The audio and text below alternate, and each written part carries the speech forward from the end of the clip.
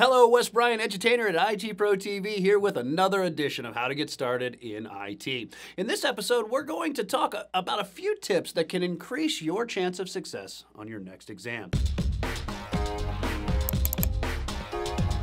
We're going to be talking about, well, three major things: preparation, working with your questions, and, well, time management.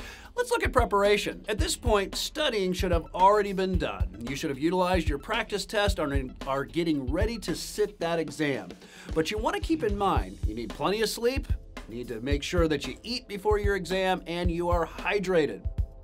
Now, the next thing we have to look at, how about working with your questions? This is really, really important. You have to make sure that you read the questions and all the answers. Understand the context of the question. Pay attention to keywords and conditions. Keep in mind that these keywords and conditions, they change or determine the context of a scenario that's being placed in front of you. All right, keep in mind things like best. Which is the best is very different than which of these is the least. Which is not versus something like which of these is. Keep in mind, context is important. Then we also have to go through a process of elimination. Go with what you know. A lot of times I find that exam candidates, when they don't know a question's answers, they will focus on that fact and that fact only.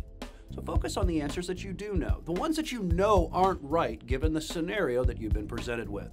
Work through those questions and answers. With the process of elimination, a lot of times you can get it down to a 50-50. Now, I do want you to keep in mind that 50-50 should never be your goal, right? I want to just rely on the 50-50. I've got a 50-50 chance of getting it right. You want to make sure that you're studying so you don't have to do that.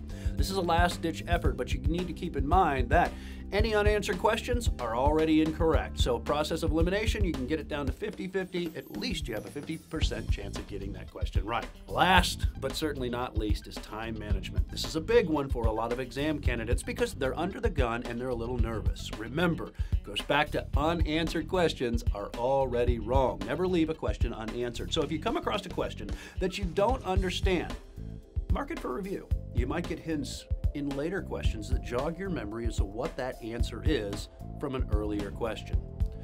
If you're in simulations, don't let the simulations consume all of your time.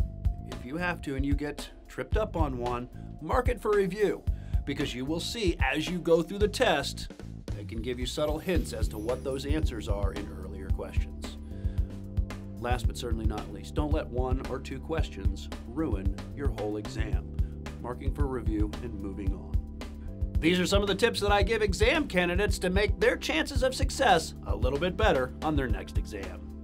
If you like what you've seen today, be sure to subscribe below. And if you didn't see your exam tip in our list, leave us some comments below. We'd love to hear from you. And from all of us here in How to Get Started in IT, thanks for watching. We'll see you next time.